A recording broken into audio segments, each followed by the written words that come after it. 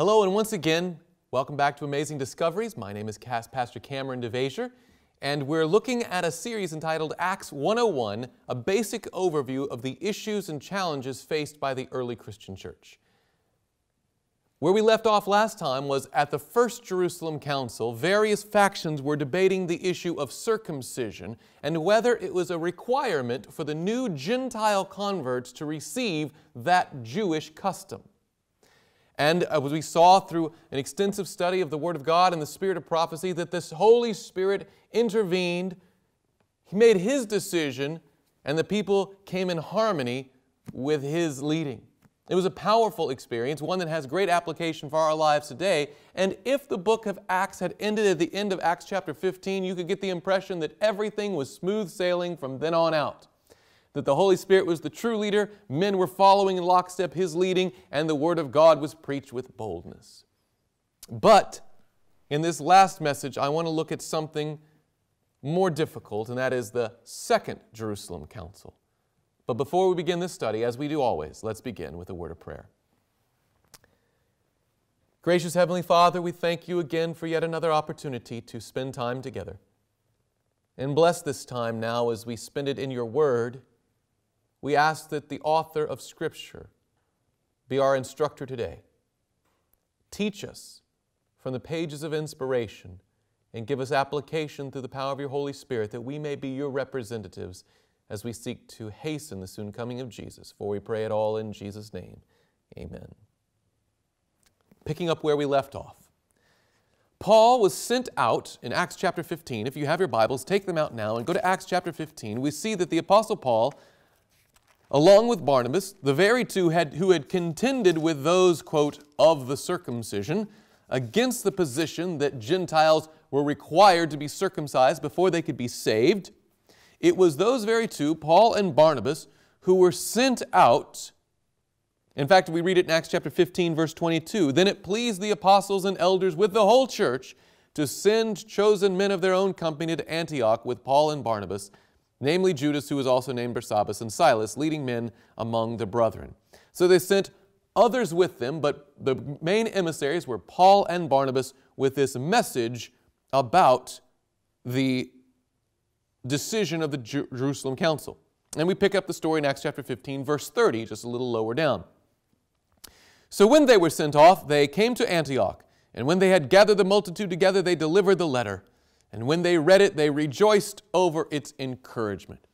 Now, let's be clear about what the council's decision actually was, and be clear what it wasn't.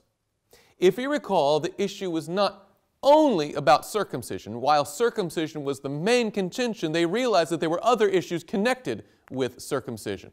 There was idolatry, sexual immorality, the eating of unclean meats and blood, and all these different issues that were connected to the ceremonial law. And there were some legitimate concerns about the influx of Gentile believers into the Jewish and now Christian faith. But circumcision was only a false front for those who wanted to keep the Gentiles out and keep the Judaism culturally pure. Now, let me ask this question. The council's decision doesn't mean that someone could be circumcised. Yes, they could still be circumcised if they wanted to. Does it mean that someone must be circumcised? No. Okay? So could they? Yes. Must they? No. So then there's that third question. Should they be circumcised? Well, that depends on the situation. Now think about this. Acts chapter 15 concludes with them going off, and as we just read, they read it to the Gentiles and they rejoiced. But let's go now to Acts chapter 16, the very next passage in Scripture. Verse 1, Then he, and that is Paul, came to Derbe and Lystra, and behold, a certain disciple was there named Timothy, the son of a certain Jewish woman who believed, but his father was Greek. Okay, so we have Timothy, who has a Jewish believing mother, but a father who is Greek, and the implication is, as we're going to see in the story, had not consented to his circumcision as a child, so he has not been circumcised. Verse 2, He was well spoken of by the brethren who were at Lystra and Iconium. Paul wanted to have him go on with him. And notice what he does now. And he took him and circumcised him, because of the Jews who were in that region, for they all knew that his father was Greek. Now, what in the world is going on? Paul had so valiantly defended the position that Gentile converts do not need to be circumcised in order to be saved. He had taken a lot of heat and a lot of flack for that position. He had taken a lot of discouraging reports against him. A lot of falsehood was generated against Paul and his ministry, but he stood firm on this principle. They do not have to be circumcised. He took that position to the Jerusalem council, and though it started off as the minority opinion, the Holy Spirit intervened. His side, if you want to call them sides, was vindicated. He won. He now has a letter in hand that literally is signed by James and all the other apostles and the leading men and brethren, that it seemed good to the Holy Spirit and to us to lay on you no further burden than these necessary things, none of which was circumcision. He was literally tasked with carrying this letter and delivering it to the new Gentile converts.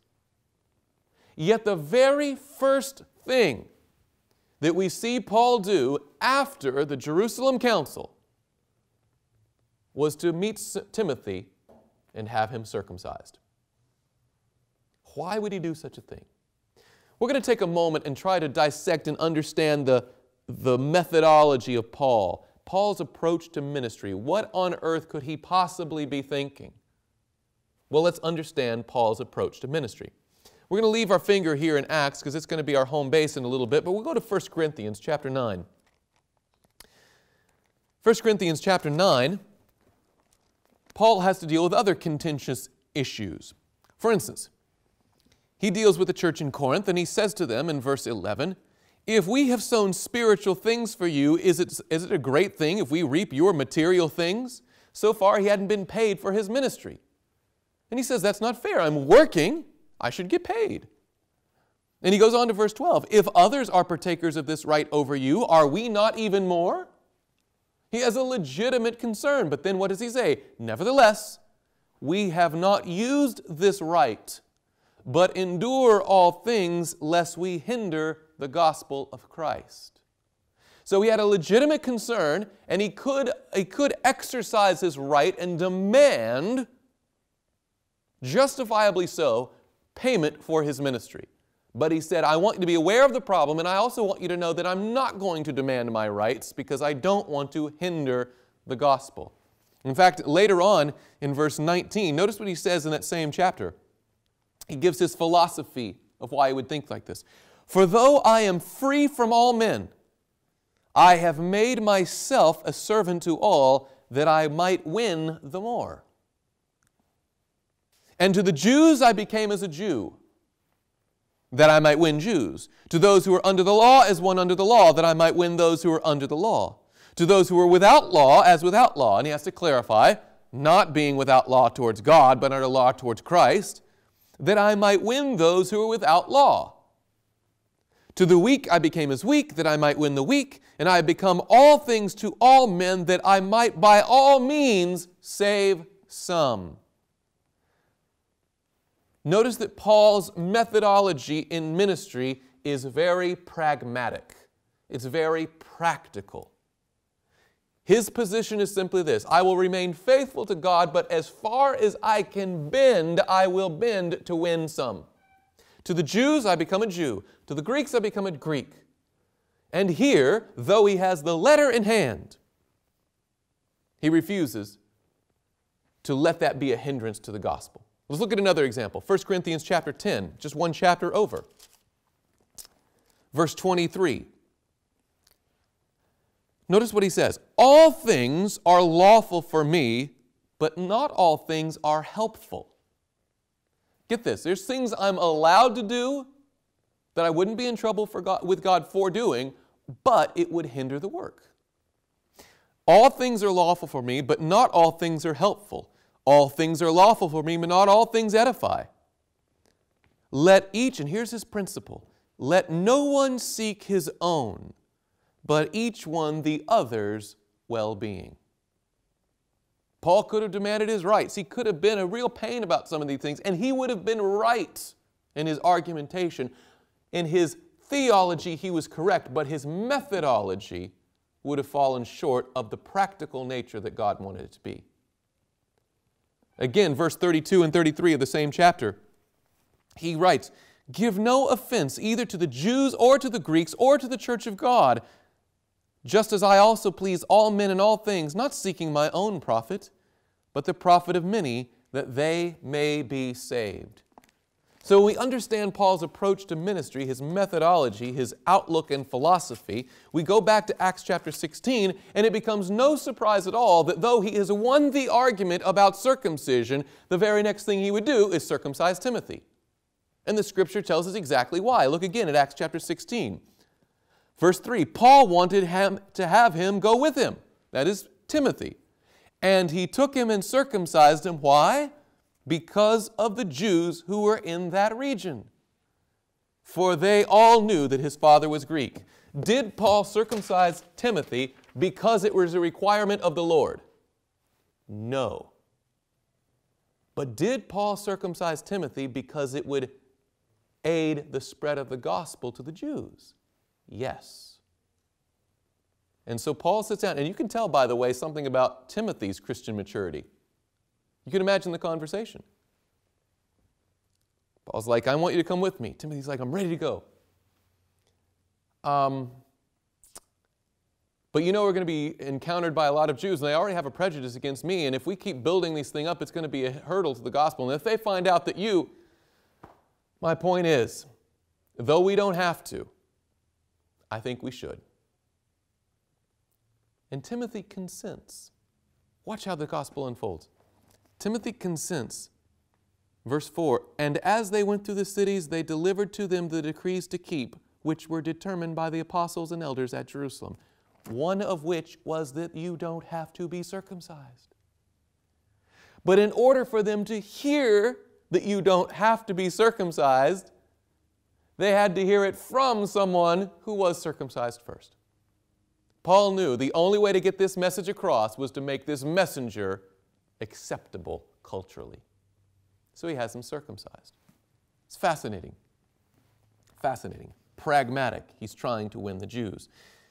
So you can imagine as the Scripture unfolds here, and it continues to tell the story of the Apostle Paul and his missionary journey after the first Jerusalem Council, how difficult it must have been when he started to see how often the Jews still were prejudiced against him.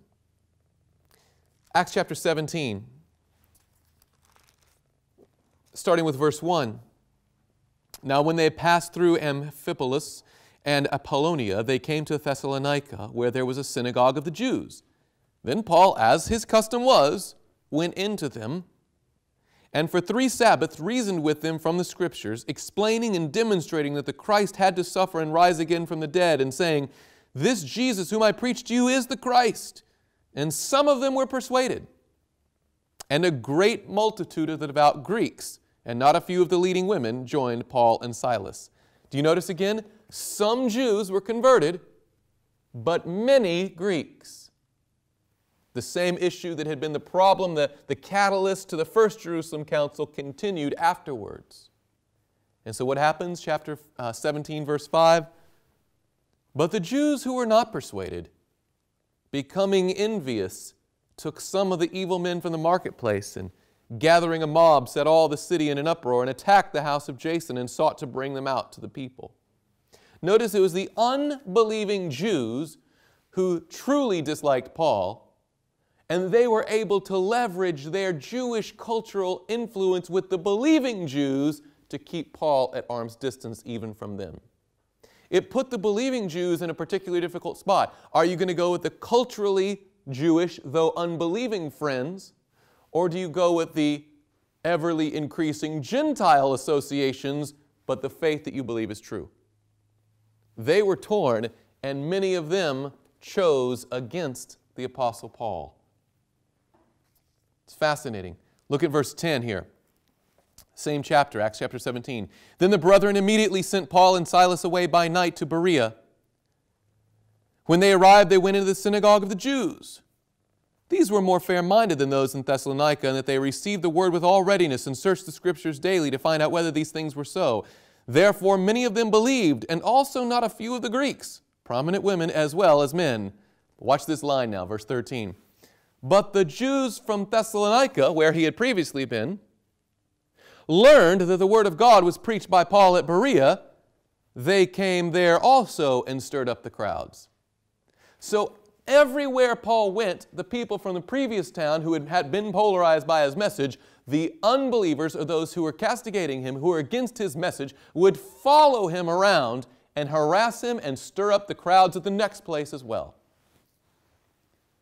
Then immediately the brethren sent Paul away to go to the sea, but both Silas and Timothy remained there. So those who conducted Paul brought him to Athens, and receiving a man from Silas and Timothy to come to him with all speed, they departed. It goes on now, Acts chapter 18, starting with verse 1. After these things, Paul departed from Athens and went to Corinth. And he found a certain Jew named Aquila, born in Pontus, who had recently come from Italy with his wife Priscilla, because Claudius had commanded all the Jews to depart from Rome, and he came to them. So because he was of the same trade, he stayed with them and worked, for by occupation they were tent makers. And he reasoned in the synagogue every Sabbath and persuaded both Jews and Greeks. When Silas and Timothy had come from Macedonia, Paul was compelled by the Spirit and testified to the Jews that Jesus is the Christ. But when they opposed him and blasphemed, he shook his garments and said to them, "Your blood be upon your own heads, I am clean." You can imagine Paul is getting quite frustrated with this now. "From now on I will go to the Gentiles." And he departed from there and entered the house of a certain man named Justus, one who worshipped God, whose house was next door to the synagogue. Then Crispus, the ruler of the synagogue, believed in the Lord with all his household. Many of the Corinthians, hearing, believed and were baptized. Now look at verse 9. This starts to be an agitation that grows and grows. We're building to the Second Jerusalem Council. Now the Lord spoke to Paul in the night by a vision. "Do not be afraid, but speak, and do not keep silent. For I am with you, and no one will attack you to hurt you, for I have many people in this city." And he continued there for 1 year and 6 months, teaching the word of God among them. God himself had to come down and say, "Don't worry, it's going to be okay. You just keep preaching." And he stays for 1.5 years. Verse 12, when Gallio, the proconsul of Achaia, and the Jews with one accord rose up against Paul and brought him to the judgment, saying, "This fellow persuades men to worship God contrary to the law." But again, this is not the Roman law they're talking about. They're talking about the law of Moses, the ceremonial law of the Jews. Now watch this. And when Paul was about to open his mouth, Gallio said to the Jews, "If it were a matter of wrongdoing or wicked crimes, O Jews, there would be a reason why I should bear with you." So they take him to a Roman guy and say he's broken a Jewish law. And before Paul can even give his defense, which I'm sure would have been quite able, but he could run it well, Gallio himself speaks up and says, wait, you're bringing me a Jewish issue? Verse 15, "But if it is a question of words and names and your own law, look to it yourselves, for I do not want to be a judge over such matters." And he drove them from the judgment seat. So the fascinating thing is that he's getting literally dragged now before secular courts by his Jewish unbelieving countrymen because of his teaching against the law. But he's not saying the law is bad. He's just saying you don't have to ceremonially become a Jew through circumcision to be a Gentile convert, to be a believer in Christ. Now, Paul planned to visit Jerusalem, then Rome, and finally Spain. Let me show you this in Acts chapter 19, verse 21. "When these things were accomplished, Paul purposed in the Spirit, when he had passed through Macedonia and Achaia, to go to Jerusalem, saying, 'After I have been there, I must also see Rome.'" So he's out. He's been sent out, if you recall, from Jerusalem with the letter in hand. And he's going on this tour to give the good message, and everywhere he goes on this circuit, he's being harassed by Jews, harassed by Jews, harassed by Jews. But now he's saying, "Look, here's my plan. I'm going to finish this crusade and this campaign. I'm going to go back to Jerusalem and report how things went. Then I'm going to go on to Rome. And he has one other stop. He writes to the Romans, by the way, in Romans chapter 15. Let's just hop over there for just a moment, the next book of the Bible. His travel plans beyond Rome. As he writes the book of Romans, anticipating a visit to Rome, he explains his travel plans even further. He writes to them, but now no longer, in Romans 15:23, but now no longer having a place in these parts and having a great desire that these many years to come to you, whenever I journey to Spain, I shall come to you. For I hope to see you on my journey and to be helped on my way there by you, if I first may enjoy your company for a while. But now I'm going to Jerusalem to minister to the saints. Notice he's saying he's on his way. He's writing to the Romans before he goes to Rome, while he's still on this journey, saying, I'm going to go first to Jerusalem, give a report of how the Acts 15 council was received. Then I'm going to go to Rome and visit you, and from you I hope to get resources to go to Spain. Now let me ask you a question. Did Paul make it to Jerusalem? Yes. We're going to see that in a minute, the Second Jerusalem Council. Did he make it to Rome? Yes, but not as a free man.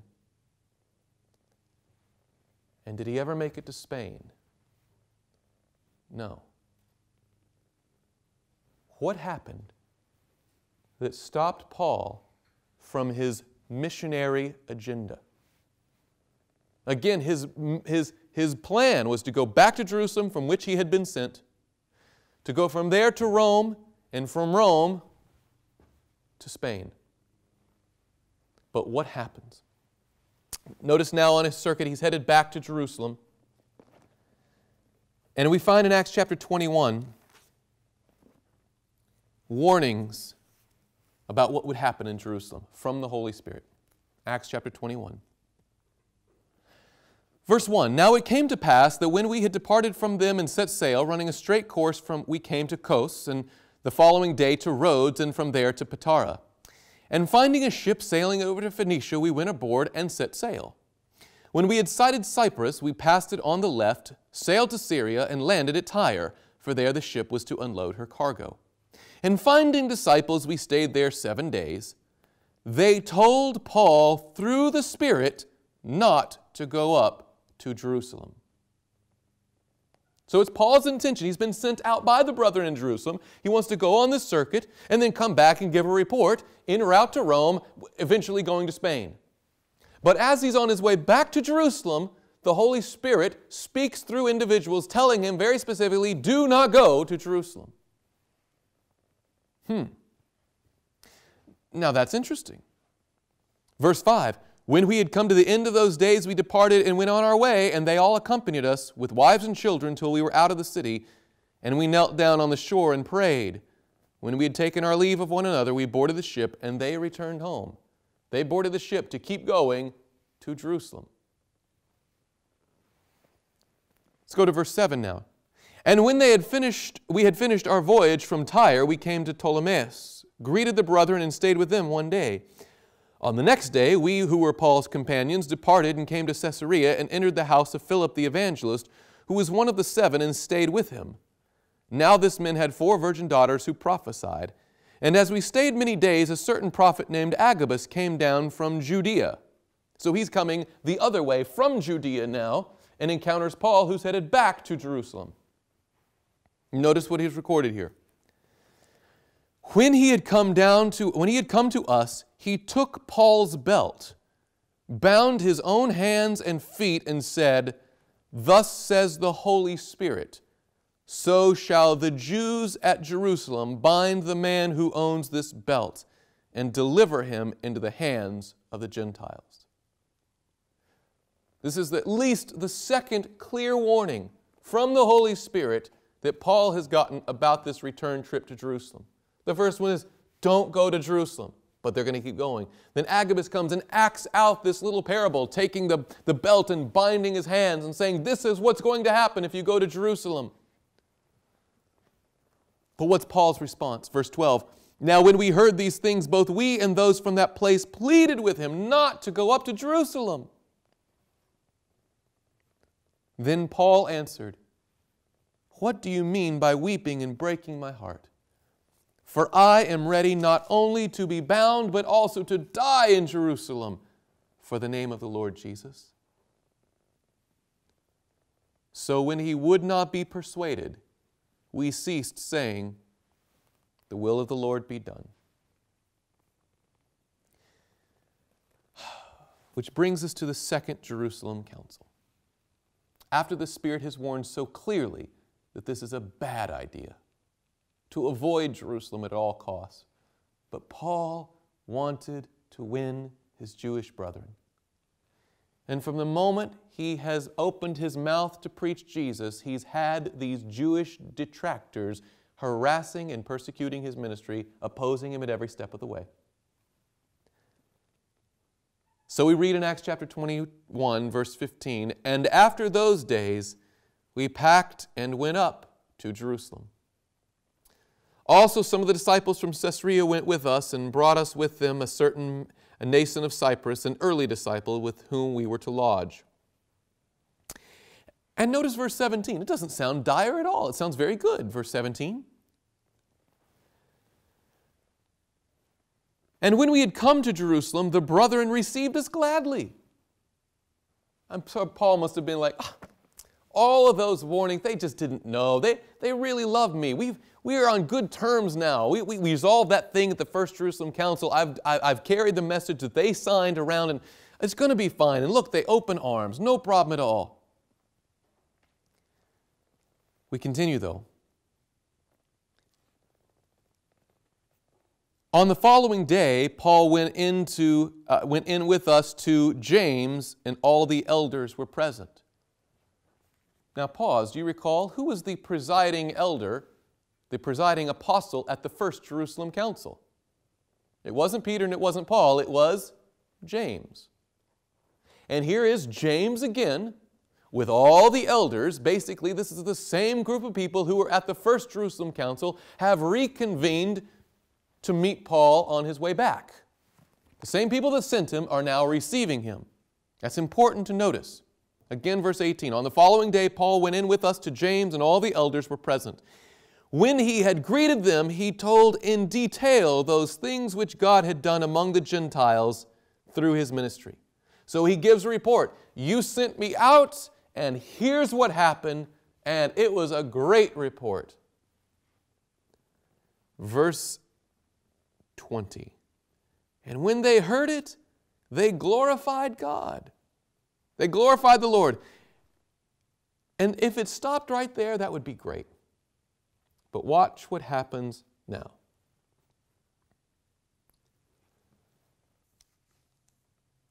And by the way, before we get into that, I want to share with you some words from the pen of inspiration about this Second Jerusalem Council. We read here, this time from Sketches from the Life of Paul, page 209. It was before the same audience at the Apostolic Council, Acts chapter 15, years before, that he related his experience in his conversion and the great work which God had wrought through him among the Gentiles. The Spirit of the Lord then witnessed to the word spoken, and under its influence the council yielded their prejudices and expressed themselves as in harmony with the position of the apostle, and sent an address to the churches to that effect. But then it has this sentence, but the same battle was again to be fought, the same prejudices once more to be met. Is it possible that the Lord can give you victory over something in your life and then it rear its ugly head and you choose to go back into it? Yes, indeed. We read in Acts of the Apostles, page 401, several years had passed since the brethren in Jerusalem, with representatives from other leading churches, gave careful consideration to the perplexing questions that had arisen over methods followed by those who were laboring for the Gentiles. As a result of this council, the brethren had united in making definite recommendations to the churches concerning certain rites and customs, including circumcision. It was at this general council that the brethren had also united in commending to the Christian churches Barnabas and Paul as laborers worthy of the full confidence of every believer. Among those present at this meeting, that is the First Jerusalem Council, were some who had severely criticized the methods of labor followed by the apostles, upon whom rested the chief burden of carrying the gospel to the Gentile world. But during the council, their views of God's purpose had broadened, and they had united with their brethren in making wise decisions which made possible the unification of the entire body of believers. So they were converted, or at least broadened in their perspective at that First Jerusalem Council. But watch these words now. Afterward, when it became apparent that the converts among the Gentiles were increasing rapidly, there were a few of the leading brethren at Jerusalem who began to cherish anew their former prejudices against the methods of Paul and his associates. So the same people who had softened their hearts and sent him on his way on the course of Paul's journey, in the time he was away, their hearts re-hardened. No wonder the Holy Spirit was saying, don't go back to Jerusalem, just avoid it altogether. But Paul says, no, I'm going to go to Jerusalem. I'm willing to die if necessary. These prejudices strengthened with the passing of the years until some of the leaders determined that the work of preaching the gospel must henceforth be conducted in accordance with their own ideas. If Paul would conform his methods to certain policies which they advocated, they would acknowledge and sustain his work. Otherwise, they could no longer look upon it with favor or grant it their support. Basically, he's come back to a second Jerusalem council to meet the exact same hearts he had to face at the First Jerusalem Council. So we pick up the story again in Scripture, Acts chapter 21, again in verse 20. And when they heard it, they glorified the Lord. Sounded good, but then they added this. And they said to him, you see, brother, how many myriads of Jews there are who have believed, and they are all zealous for the law. But they have been informed about you, that you teach all the Jews who are among the Gentiles to forsake Moses, saying that they ought not to circumcise their children, nor to walk according to the customs. Now let me ask you a question that we started off our message with today. Was that the message of Paul? Was it they ought not to be circumcised? No. He was simply preaching that Gentile converts need not be circumcised, and he demonstrated that there are times when it's best to, for expedience of the gospel's sake, in the experience of Timothy, that you should circumcise if the gospel needs it. But he never taught that you shouldn't, that it's bad, that it's... No. But this is the false report that had circulated. And so not only were the Jewish believers in Jerusalem skeptical of Paul, but his own apostle brethren, elders of the churches, had this contention against Paul. So they proposed something. Verse 22, what then? The assembly must certainly meet. You know you're going to have to answer this, Paul, for they will hear that you have come. So what are we going to do about this? We've got you here. And of course, what they could have done for is stood up for Paul and defended him. But instead, they propose a compromise. Verse 23, therefore do what we tell you. We have 4 men who have taken a vow.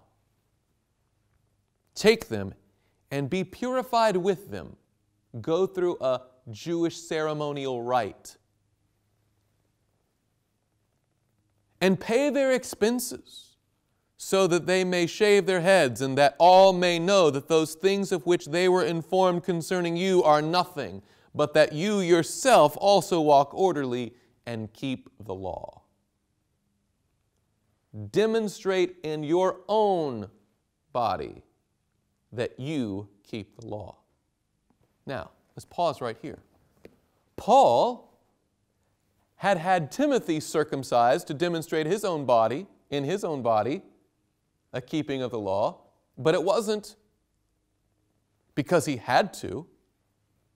It was solely to be practical in reaching the Jews, to get them to hear the message. But this wasn't necessary to win the Jews to Christ. It was just to tamp down the criticism of Paul, to win friends and influence people, if you will, to please the brethren. But it goes on to say in verse 25, But concerning the Gentiles who believe, we have written and decided that they should observe no such thing, except that they should keep themselves from things offered to idols, from blood, from things strangled, and from sexual immorality. We're still with you on the Gentile thing, Paul, but you're losing your Jewish support. We need you to show that you're still Jewish. And we need you to at least go through the motions and make it seem as though it's a requirement to keep the law. That's the only way we're going to win them back.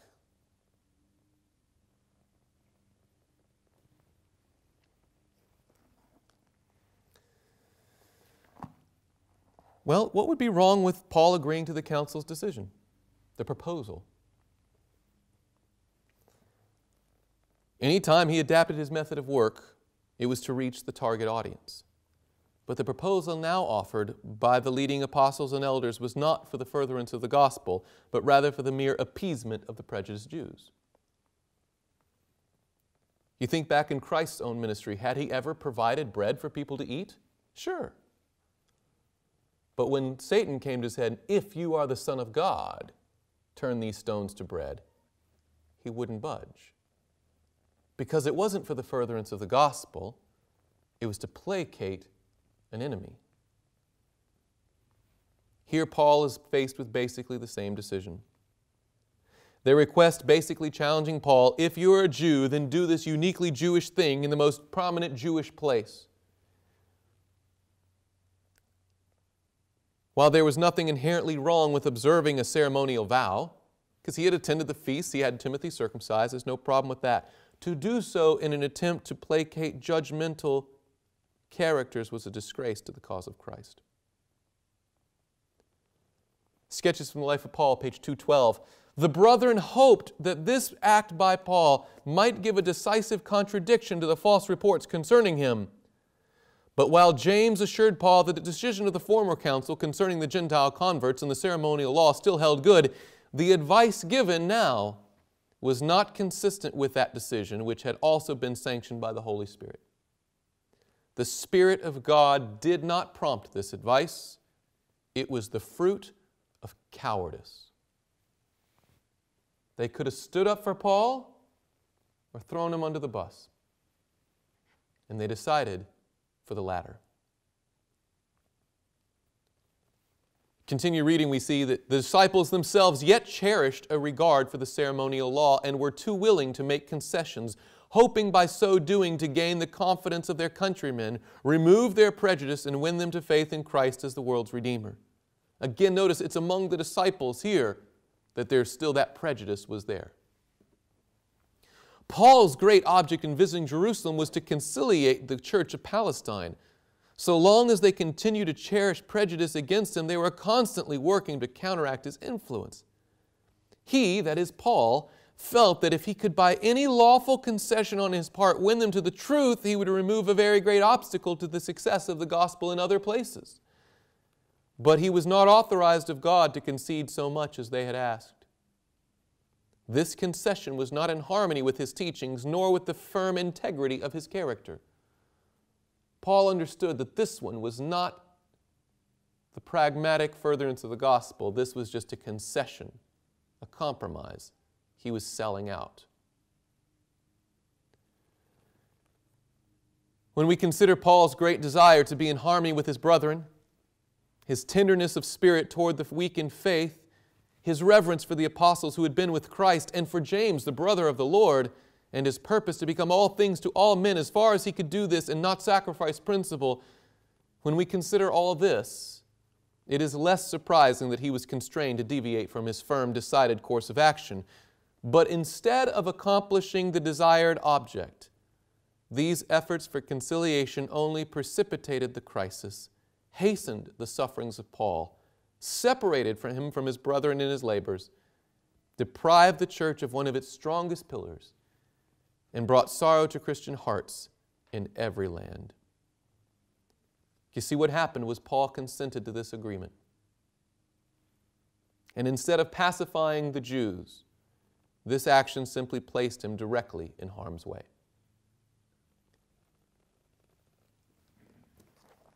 Notice what we see in Acts chapter 21. Then Paul, verse 26, took the men, and the next day, having been purified with them, entered the temple to announce the expiration of the days of the purification, at which time an offering should be made for each one of them.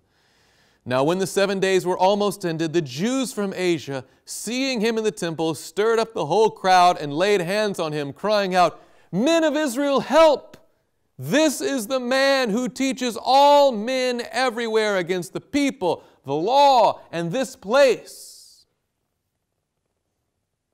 And furthermore, he also brought Greeks into the temple and has defiled this holy place."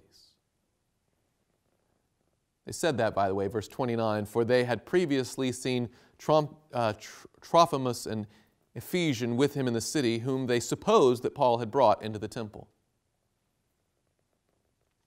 And all the city was disturbed, and the people ran together, seized Paul, and dragged him out of the temple, and immediately the doors were shut. If we had time to go into it, we could, but basically we would find that from this moment on, Paul has little, if any, freedom for the rest of his life. Paul was en route to Rome, but he ends up going to Rome as a prisoner.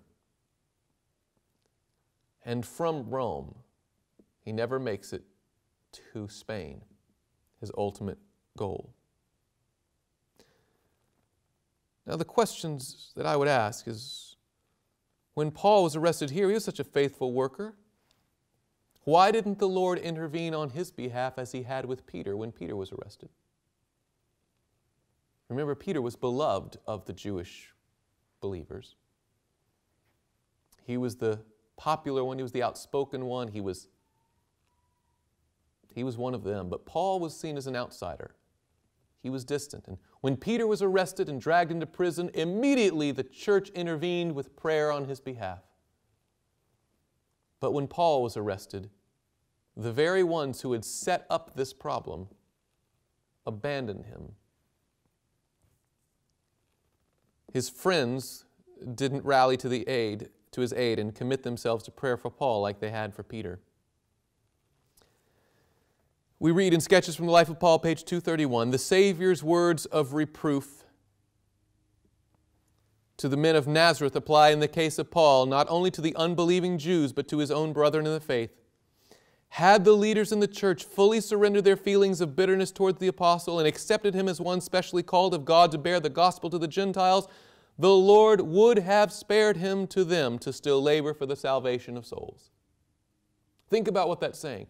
If they had bound with him, if they had stood with their brother, shoulder to shoulder, side by side, and bound their hearts together and lifted him up in prayer, the Lord would have spared him. We continue reading. He who sees the end from the beginning and who understands the hearts of all saw what would be the result of the envy and jealousy cherished towards Paul. Listen to this powerful statement. When you hear it the first time, and it did for me, it just rocked me on my heels. God had not in His providence ordained that Paul's labor should so soon end. But He did not work a miracle to counteract the train of circumstances to which their own course gave rise. It was not God's intention for Paul's work to be stopped as it was. Now think about the implications of if Paul had had the support of his church brethren, And then instead of throwing him under the bus, they stood shoulder to shoulder and prayed for him, lifting him up in intercessory prayer? What if instead of compromising, they stood confident with him? And Paul could have gone from there unabated to Rome. And from there, Rome gotten the support to go to Spain. What would have happened with the church? We don't know. But we do know that it was not God's idea that his work should be so stopped then. Concluding the counsel on this story, we read, the same Spirit is still leading to the same results. A neglect to appreciate and improve the provisions of divine grace has deprived the church of many a blessing. How often would the Lord have prolonged the life of some faithful minister had his labors been appreciated? But if the church permit the enemy of souls to pervert their understanding so that they misrepresent and misinterpret the words and acts of the servant of Christ, if they allow themselves to stand in his way and hinder his usefulness, the Lord removes from them the blessing which he gave. Friends, it is my prayer that we learn the lessons of the early church as we seek to be God's last day church, looking forward and hastening the coming of Christ. And I think of the usefulness that Paul could have been to the cause of Christ in those days, and I think, as inspiration has told us, about the application in our day. Is it possible that there is more that the Lord would do through others, but we are not holding them up in prayer? Is it possible that our lack of Christian unity, our lack of harmonious action is impeding the cause of Christ, and instead of hastening the coming of Christ, is actually delaying the coming of Christ? Is it possible that the very lessons recorded in Scripture are for our admonition, upon whom the ends of the ages are come? Friends, let me close with this appeal. There may be problems in the church, I have no doubt about it. There may be issues upon which you disagree and violently oppose, but let me tell you something. The devil wants to divide and conquer, but Christ wants to unite his people under the banner of salvation. If you have a grievance against a brother or sister in the faith, or some minister, some worker in the cause of God, please do not allow Satan the victory and go around backbiting and undermining and sweeping away their influence in some self-righteous quest of your own. But instead, prayerfully, humbly, lift the brother or sister up in the Lord. Pray for them. Even if they're even if they're wrong, hold them up, counsel with them, plead with them, beseech with them, walk with them, work with them, talk with them. But don't abandon them. Don't leave them on the battlefield alone. But friends, we need to lift each other up in prayer. We need to hold firm to the message that God has given. And each one of us needs to learn the lessons from Scripture the Holy Spirit wants to write on our hearts. Let's pray as we close. Heavenly Father, thank you again for these challenging words of Scripture. It's so easy to glibly run by the book of Acts and say, oh, they were all of one accord and there was unity in the church. But Lord, we see that the problem with the early church is the problem with the last day church. It's chock full of people.